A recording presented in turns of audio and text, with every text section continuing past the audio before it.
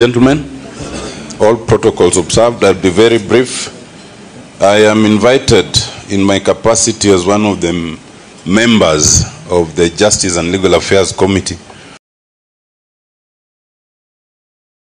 as a joint committee with the Senate Justice and Legal Affairs Committee, Senator Catherine Muma, a few other members. Just to say first that I'm going to talk about very briefly the IBC amendment gone through the National Assembly. It's before the Senate.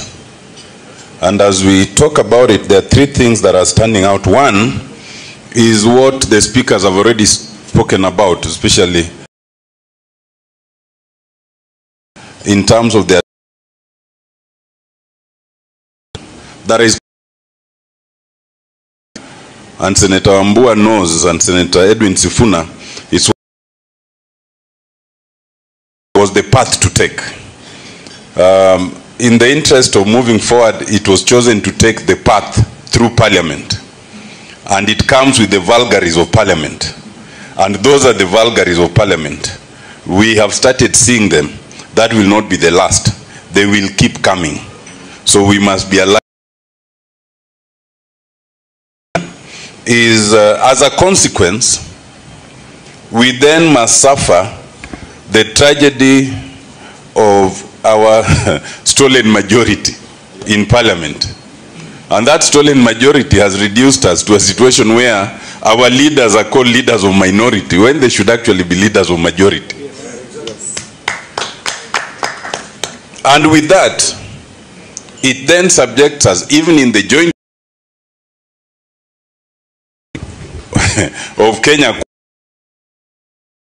and the deputy chairs, unlike in the NADCO talks, where there was what we'd call. And the third result of that, in that committee, we have, including retention of a comma, including from the NADCO team, is reflected in what we are discussing, instead of focusing on how to pass it. We are reduced, thirdly, to a situation where we are subjected to very interesting. I think in the National Assembly and even in the Senate, we were given 45 days. The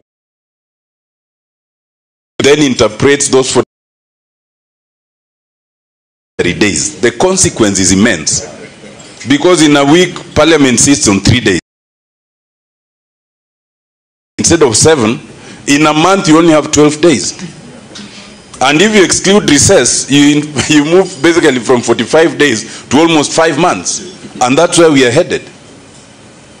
The tragedy therefore is that, in my considered opinion,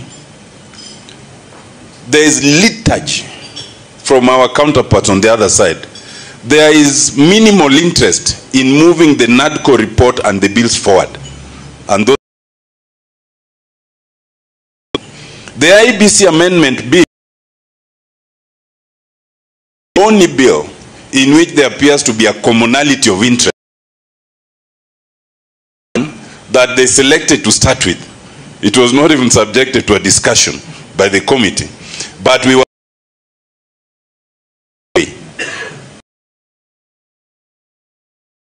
lies ahead, and we will be coming back to that. In terms of the call for the members of the National Assembly now, because we discussed it and passed it, it's now before the Senate. I think it was sent to the Senate last week, so the Senate will be considering it. There's a matrix we developed which I'll share with Senator Stewart Manzayo, just to understand. We confirmed, and having gotten the draft bills paragraph by paragraph, and we were happy to confirm that at least insofar as there was no amendment, it came as it came from. But as is expected with the vagaries of Parliament, So there were hearings, there were presentations, and some of them, as you know, are usually prearranged, you know. So anyway, but fortunately, there were no substantial amendments. There are only 5 areas which I would point out, and they are not fundamental. They were just to align the is in respect of the term of the secretary, which so far as the chief executive and secretary of the IBC. The NADCO team, after hearing public participation, it was decided that it should be 4 years renewable once. That's the consequential, but it was thought it is necessary in terms of experience and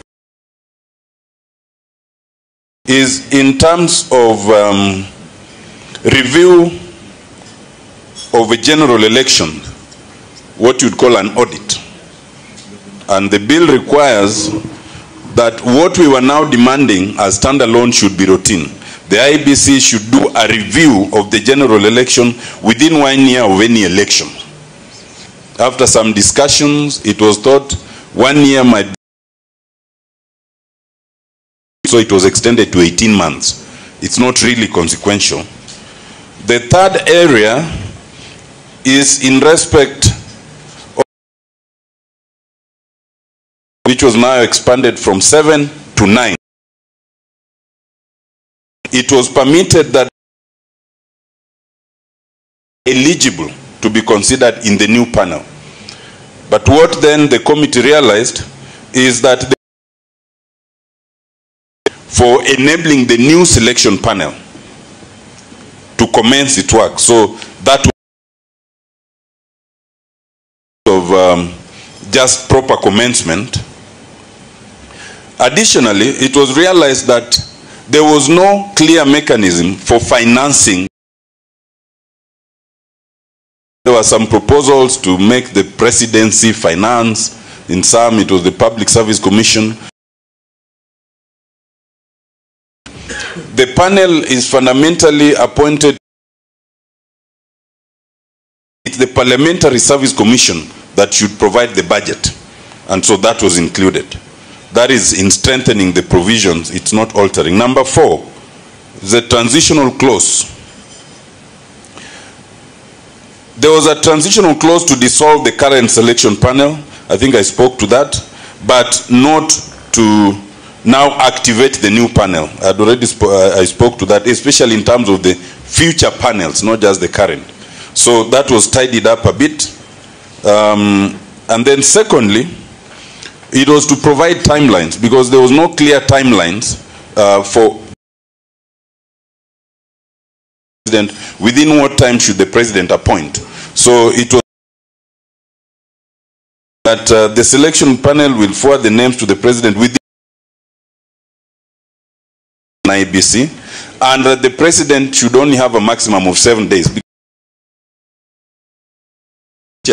As had been captured by senior counsel and our principal, Kalonzo Musyoka, that it's a negotiation, prior negotiation. So there's no reason that it should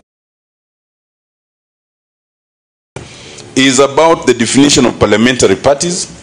It was noted that the selection panel, the parliamentary parties would participate, but there was no definition in the act. So an provision was in, and all that was in Order 20A that defines parliament as a minimum of 5 members. Yeah, 5%, yes, not 5 members, 5%. And that's what was lifted. Now, in the Senate, it is different.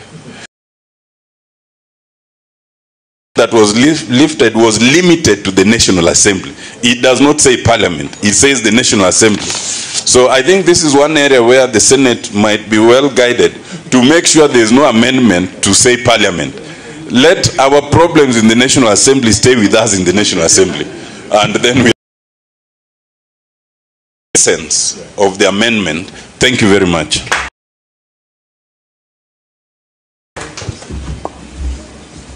Thank you very much, Honorable.